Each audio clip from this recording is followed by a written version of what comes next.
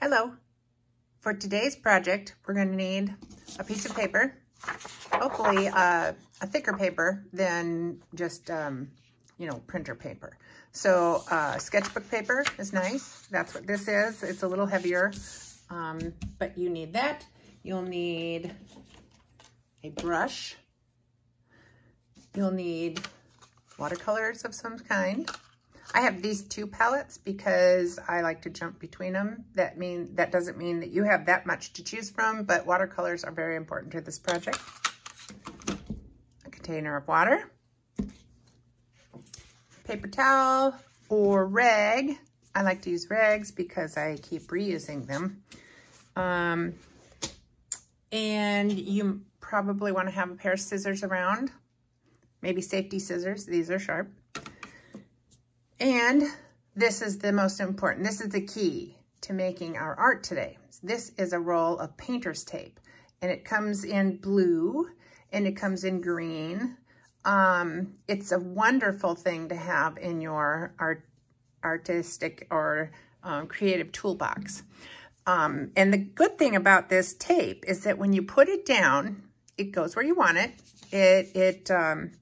It's can even be kind of flexible a little bit. But the most important thing about it is when you remove it, it doesn't tear your paper.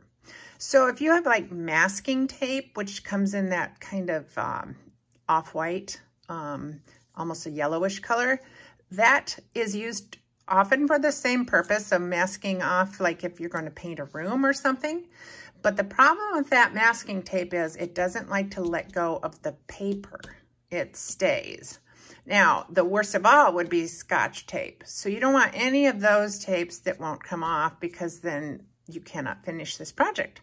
So we'll get started. I'm going to do my initial, and my initial is E for Emily. So I'm going to get started. Now, I have a torn edge here because the last time I used it, I just tore it off. So it's okay. I'm just going to put this. I might make my E a little smaller than I have been. And I'm going to tear this. But now I'm going to take and make it a little bit straighter now. And, well, that's kind of, it's not very straight. Let's try that again. There. Okay, I'm going to lay this down because then I can put this straight there and make it straighter. And I'm going to cut this edge. I have to get these little pieces off. This is kind of the part that's annoying because this tape is going to stick to your scissors a little bit. It's not bad though. Remember, it's not super sticky tape. Okay, so I've got the first part of my E. I didn't draw this. So if you have a nice square letter, you can do this just as easily. Now, if you have a not square letter, say your name is Olivia or something, and you start with an O, you may make your O more rectangular, or you may be able to trim, corners, or you may decide to do, you can do a shape. Oh, I'm talking about Olivia, so I'm doing an O. I'm still working on an E. I'm okay. Everything's fine. Okay, so here's my E. Now, I kind of find that this is just kind of wimpy, so I'm going to do what I just did, but I want to make it a little bit thicker on here, just a little wider. Now, you can get painter's tape at Walmart or at Target or at Lowe's, home stores, home and hardware stores, and just about anywhere. And I'm getting off a little bit here. Looks like I should move that whole thing up a little bit, but I'm good with that because I have this piece here I'm gonna add. This one's a little off, but I'm not all about perfection. I am definitely more about, and I'm gonna leave that. I kind of like that. See, there's a little wing out there. That is not what I'm about on this project. Is being perfect is not the problem. We just want to enjoy the creativity. So that's what we're doing. You got a little bit out there too. And now I could always take a little, you know, take the time, pull it up, trim it down, but let's have some fun. Now, I'm going to also use this tape right now. Where did I put my end? Zip, zip, zip. Look at that. I lost it. Okay, so I kind of want to follow, even though I'm a little crooked on my E, I'm gonna go ahead and make some stripes on my paper. Now, it may be confusing, but what's showing of white is what will get the color when we paint, okay? And when we do other things with it. So I'm making these stripes, but the stripes are actually not, you know, they're just this skinny white line here. I'm gonna do one more. This one got an extra. There. I suppose I could do that over here. I'll give it an extra. There we go. Okay, so I have my E and I have stripes. So what I wanna do first is I can pick like a color that I wanna do with my, I'm gonna adjust this a little bit so you can kind of see when I'm working in the paints too. See if I can get that. There we go. I'm going to make the stripes all one color, just to keep that part easy. And I'm using this palette. I have these beautiful colors in this palette, but this one for some reason just really has much more intense color. One thing you do want to make sure is that your tape is down. Now, if some of this watercolor sneaks under, sometimes that makes a really cool design. So I wouldn't be too concerned. So we're making this stripe. There's another stripe.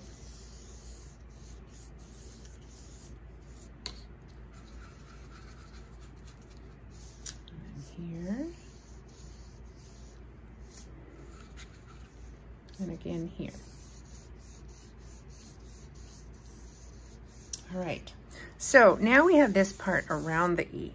So remember, like I said, what's underneath the tape is white. It's the paper. So when we pull off the E, it's going to be white. I'm going to do a yellow, which because there's still a red in my brush, is going to come out pretty orangey yellow. Oh, I kind of like that though. So I'm going to do that color. And then I'm going to try to really rinse my brush. And I'm going to go to, got little pieces of tape all over. I'm going to go to this lighter yellow and see if there's actually yellow that I can get rather than orangey yellow. And I'm going to pull that over here. Just, I don't have a big plan. I'm just adding pretty color. I'm going to do that over here. But once I get here, I would like to see more of a green, but I'd like to do like a yellow green because I really, really love yellow green. It's my favorite color. It's a happy color, I think. So I'm just gonna go kind of along here, like almost like a stripe. And blend out, blend out. Now in the E, right in here, I would like to see, I'm gonna go to this other palette, and I would like to see kind of more of a blue. I'm gonna mix some of these because, like I said, these are really beautiful colors, but they come off so pale and chalky. So, and some of you may have just one that's small, has maybe 8 little cups on there. And those are fine. And actually, you'll probably get better intensity if it's like a Crayola paint or something. Then even this little palette that I've got is just, it's almost, see, I've been really working on this to try and get this out, and that's what I got. So maybe I'll go to a darker one, and you may find this the same problem. I just am trying to loosen up that paint and that color right in there. Here we go. That's a little better. And I don't mind if I see brush strokes. That's interesting. This paper isn't watercolor paper, so of course it's going to be carrying the water and the color a little differently. There we go. The brush strokes are showing because it's floating, just floating on top. Oh, maybe I'll just do it this way. Then it goes against the E direction. There we go. Okay, I like this. I like this a lot.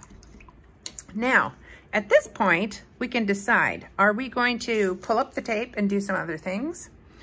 Or are we gonna add tape? So what I might do is, this is the first thing I did. So I think what I'm gonna do is I'm gonna lay down some tape and I'm going to make little squares.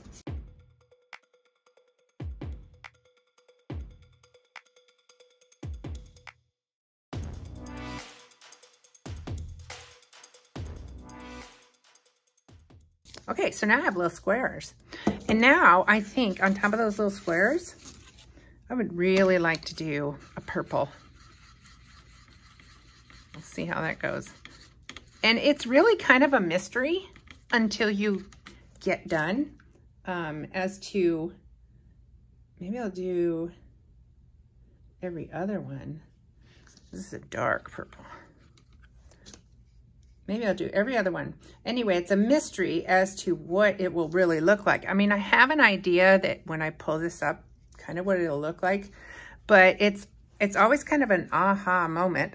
You'll be like, oh, you know, it's just not quite something you can really predict. Now this one's only got 2 columns, so I'm going to just do every other like this. Okay, so I like that. I think that's pretty cool. Now, one thing I can do is stay with the colors I had, but just make them much more intense. So I'm gonna see if I can come up with a red here, maybe even, oh, these colors. They don't wanna agree with me, but I think I can make them, I can push them. Yeah, there we go. There's the red. That's pretty. Much more color. I'm gonna do that over here. There. Now this one didn't have the yellow on it, so we can take this all the way down. Now I would expect and hope that yours looks nothing like this, that you're not copying me exactly, because I would like to see that you explore. Now, one thing you could do is animals or creatures. So you could so easily do a, like a spider. You could do its legs, and its body, just maybe its body's squarer, or you can get clever and trim it so that it ends up being round. But anyway, you could do so many things that way, not just an initial. Like I started out, you could do a heart, you could do a star, you could do just a design. And I just did my initial because I really wanted to do something that was simple. And this is really, an E is very simple. Okay, I'm gonna preserve this line here.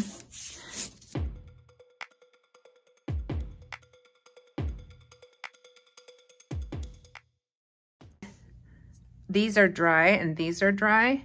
I'm gonna pull it off and then I'm gonna do some other things. So we're going a long way with this tape. Let's see, what do I want? I think I really would like just a darker version of what I have there, just to add to it rather than, you know, taking away from the blue. So it's kind of what I did with these over here. And it'll make sense when I pull it off, how they work together so nicely. Let's see. Here we go.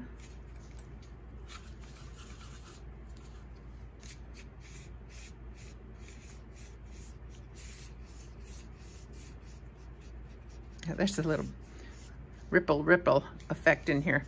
Okay, and then down here, I'm gonna do the green. Just really wanted to show up. I'm gonna put this bright green right here. Now, I've never done it quite like this before, so every time is different. Sometimes I tear little bits and pieces of tape. So now I'm kind of thinking, what is this really gonna look like? I'm just looking at color changes, but there's so much more you could do. Okay, so I would really like to see under here. Okay, that came out underneath and I like it. I'm good with that.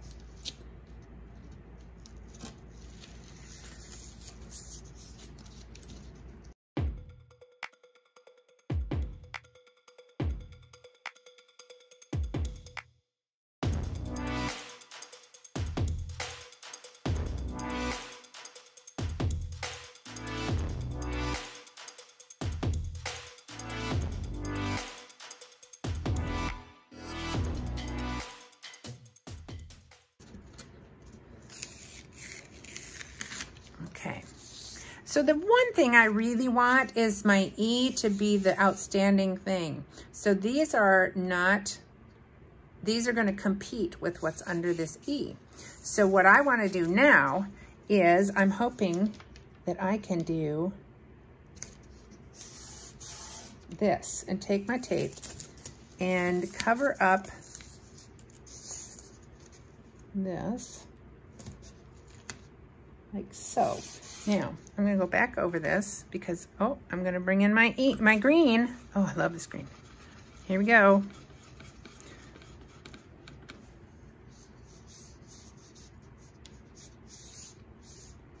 I mean, you could do this all day, changing it, painting over little pieces again. Got that one painted, but I need this now. Kind of have to, I don't have one that skinny. I have to wait for that to dry. Okay, so let's see what I can do over here. All my tape is sticking together, so I don't know how much good I'll get out of this, but I'm gonna try. I'm gonna do this green. I've got kind of a pattern thing going here with this side and this side. So, well, this is not a problem because we're not using that side. Let's see if I can find another long one that's not all stuck to itself. There we go. It's good though if you can reuse your tape because, you know, anytime we can reuse and save, that's the best. So I'm gonna do that same green. I'm gonna have the same look over there as over there. Okay, so here we are. And I want to do,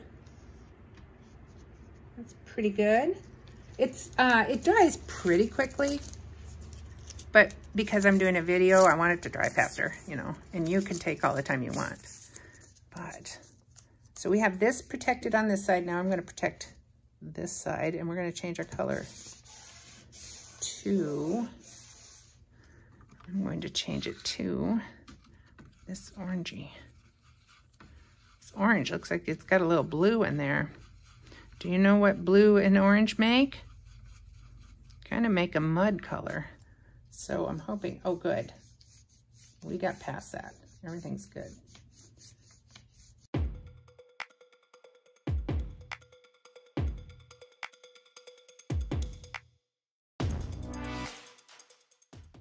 Okay, so I've covered those white areas.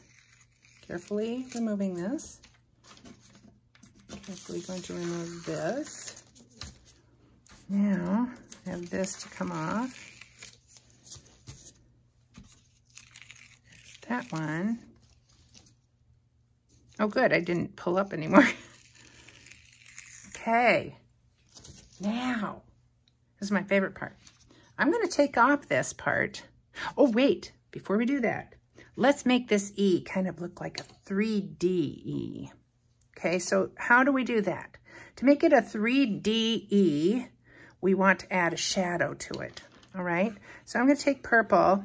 It'll change some of this over here. I'm gonna have it so the sun is coming, or the light is coming from up here. That means these are going to be the places where the light hits.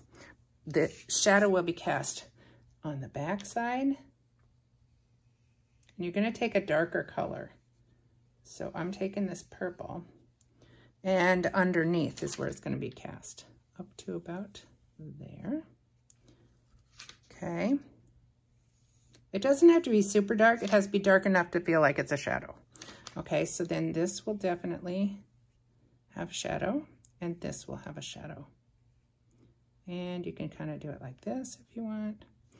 Now, that'll add a lot to it. So, I think it's time to take this tape off.